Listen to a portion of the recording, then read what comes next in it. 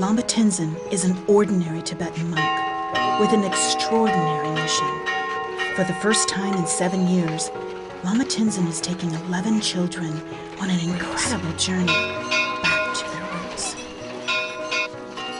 In the year 2001, he rescued these children from miserable living conditions in Upper Dolpo, one of the most remote regions of Nepal.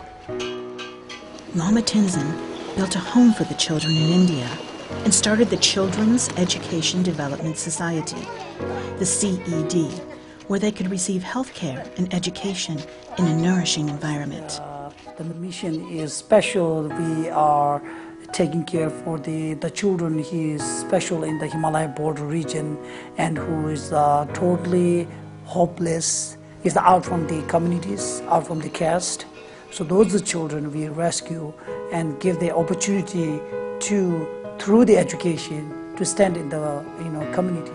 In the Himalayan region, they have a lot of girls, mostly girls, they have a less opportunity to go to school, and they are starting their work when they're 4 years old until the 13, 14, and then after 13, 14, they have to getting married.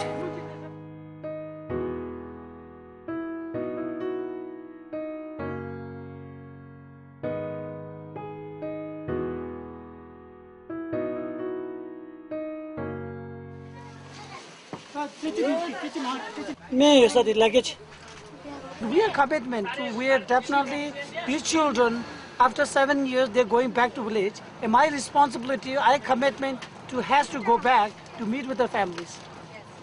That's my commitment.